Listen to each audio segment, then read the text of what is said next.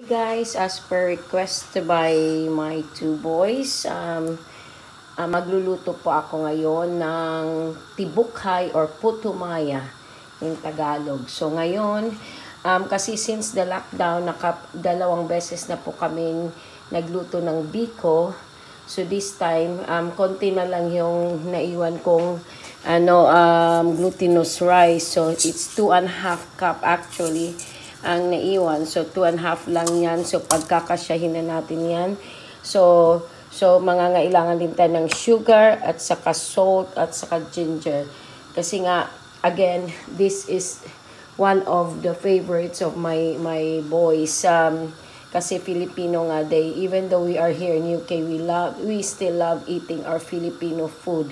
So at the moment, I'm cooking for their lunch.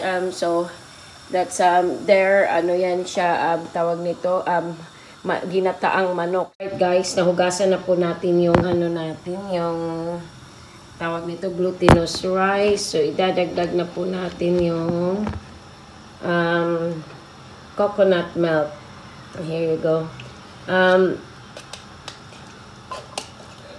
Of course, before natin gawin lahat ang pagluluto, hugasan po natin ang ating kamay. Yun ang pinaka-importante sa lahat, especially sa panahon ngayon.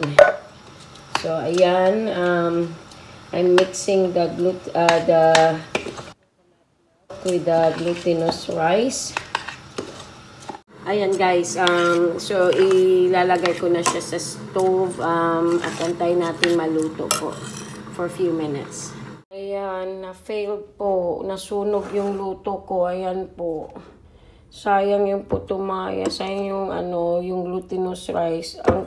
Ang kapal pa naman ng nasunog. For some reason, I don't know, binabaan ko naman siya na na yung apoy. Pero ito, instead na puti ang kulay, naging brown siya. I don't know why. It doesn't taste really bad.